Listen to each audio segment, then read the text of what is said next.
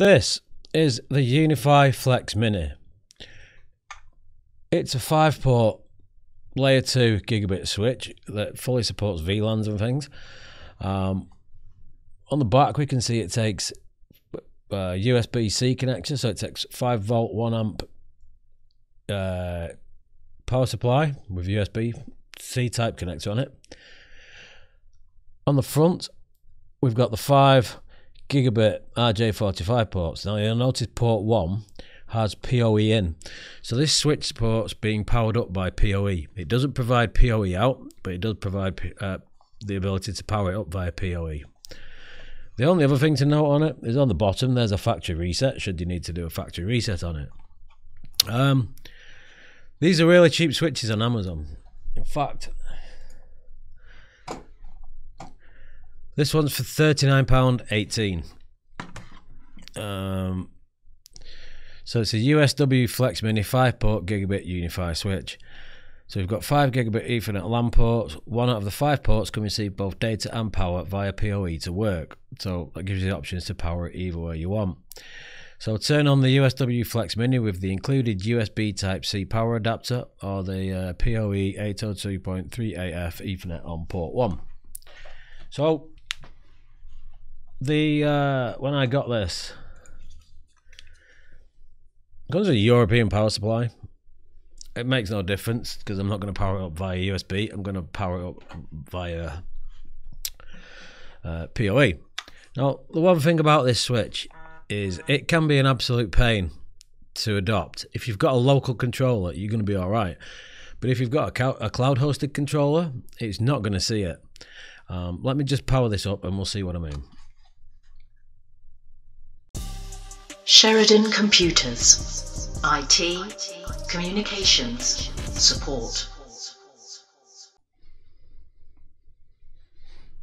So this is our cloud-hosted controller, and the Flex-Mini is just not appearing. Now I've got my DNS set up and everything. It's just not working through DNS, and there's no way to SSH into this device, so you're going to need a local controller to configure it.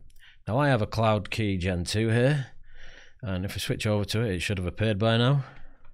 Yeah. So you're going to have to adopt it in a local controller first if you want to then transfer it to a cloud-hosted controller. So I'll show you how to do this. So let's go ahead and adopt it into the local. So this is a local Cloud Key Gen 2. So we'll click adopt and we'll adopt this in.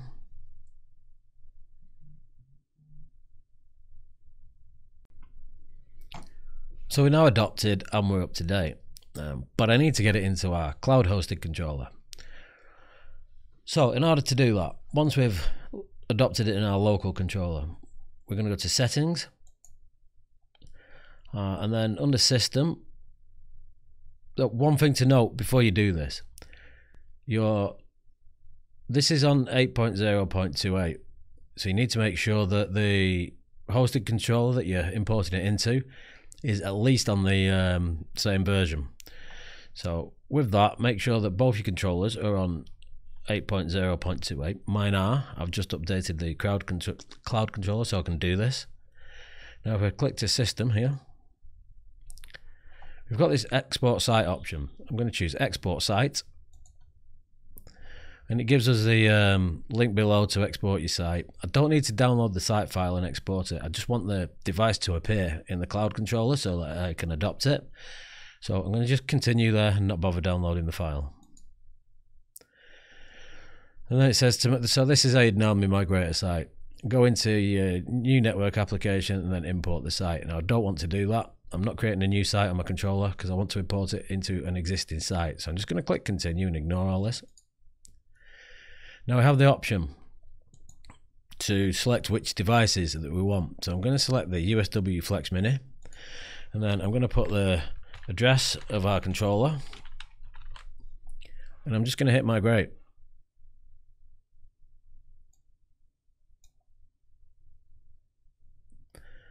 So for now I'm just going to skip that. So you can remove the devices if you want, but you're better off just making sure that you've got it in the new controller first. So what I'm going to do is skip that, and that's pretty much all we need to do. So you just need the local controller so that you can point it to the new controller.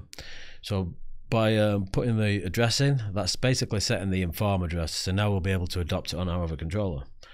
So I'm going to the other controller.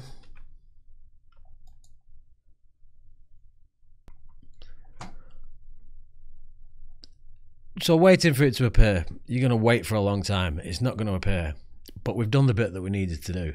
So now I can just do a factory reset by sticking a pin in the reset button, and it'll appear for on here to be adopted. So let me just do that. Find something to do it with.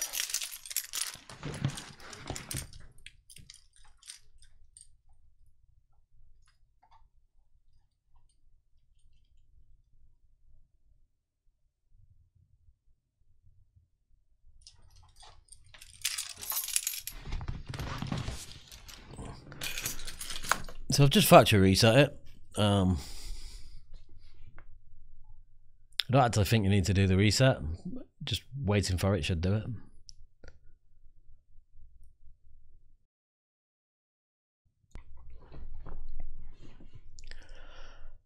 So now we've got our Flex-Mini here, we can proceed. We can adopt it. So now we're adopted. So we can go ahead and we can make any changes that we want to the switch. So if we go into, so you can see we're powered up by PoE here, and if we open the port manager, we can go ahead and configure any of the ports that we need. So I say they fully support VLAN, so we've got native network VLAN, so we can go ahead and assign a VLAN to any of the ports that we've got on here now. So you can assign like different VLANs to each port. So yeah, it is a good switch. It's cheap. The adopting process is an absolute pain, and I wish Ubiquiti had fixed that. But yeah, you've got your insights. It works fine as the other switches do. Let's just switch this back.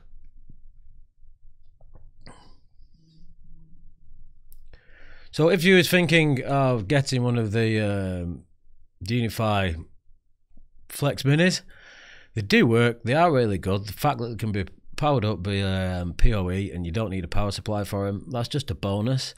So if you found this video useful, please hit that like button to allow other people to find it. If you subscribe to the channel as well, and also hit the notifications icon so you get notifications of any new videos as they are released. But I hope this helps and gives you some way of adopting it if you've been struggling to get it into the cloud controller. I'll see you in the next video.